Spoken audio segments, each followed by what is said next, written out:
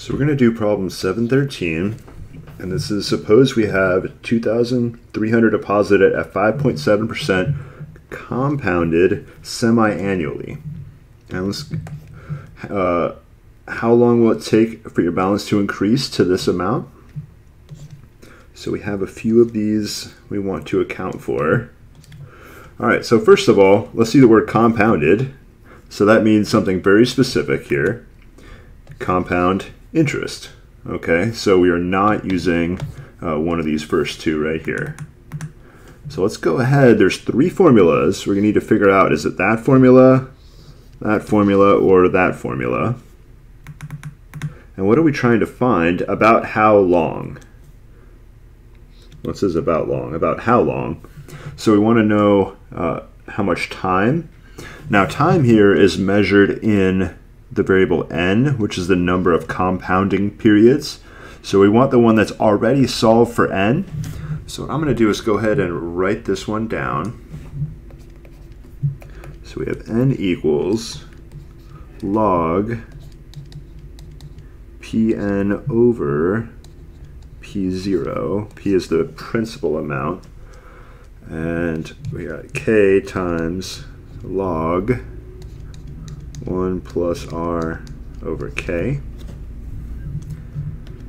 And so now we're going to just figure out what values go where. So I've already got a lot of things underlined. Let's go ahead and diagram these out. So we have this 2,300. So that's our initial deposit. So it's initial amount. So that means it's our principal amount at the 0 month. Well, the 0, this is semi-annually. So after 0 semi-annuals, which is after 0 half years. So our initial amount is 2,300.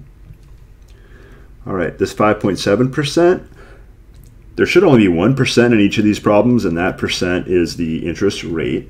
So that's always going to equal R. Now just make sure you go 0.057. You're going to see a lot of people, including myself, not like to write the initial 0. And if that's how you like to do it, just make sure your decimal point's super obvious. All right, semi-annually, let's go ahead with that. That is how many times per year?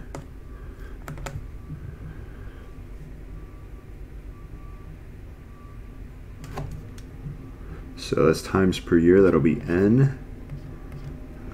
Nope, that's not N, that will be K.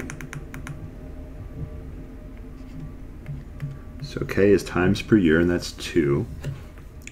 So I'm going to go in with this yellow highlighter, and I'm just going to cross out all the stuff that we already got. We got P0, we got K, we have R, K appears twice, so all we need is the Pn. So at the end, our last value is going to be the amount at the end, which is 4,100. All right, so once you put all those values in, you should be able to compute the n value over here.